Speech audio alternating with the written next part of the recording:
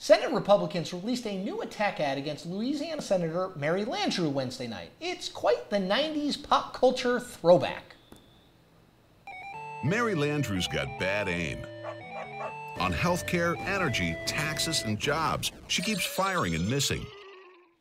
Basically, anytime we can work 90s video games into our politics, we're very happy, and it's the best thing we saw today. Now, I believe you have what the Landrieu campaign responded. It is quite awesome.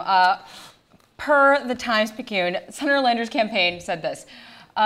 This ad is a total quack. It is a desperate, misleading attempt by the NRSC, said Republican campaign arm. Which hopes it will help them duck the fact that that Mary Landrieu has spent her entire time in the Senate fighting and winning for Louisiana. Adam Sullivan, Senator Landrieu's campaign director, said in an email. So yeah, lots of duck puns. I got to be honest, I could have used more than 2 duck puns in that quote. I don't know. You'll have to send them a letter. It's not really quacking me up. Oh God, we need to go. Oh, droll. That needs to end. So that's it for us. Thank goodness. Yeah. Join the conversation on Twitter @#InPlay. We'll see you back here tomorrow.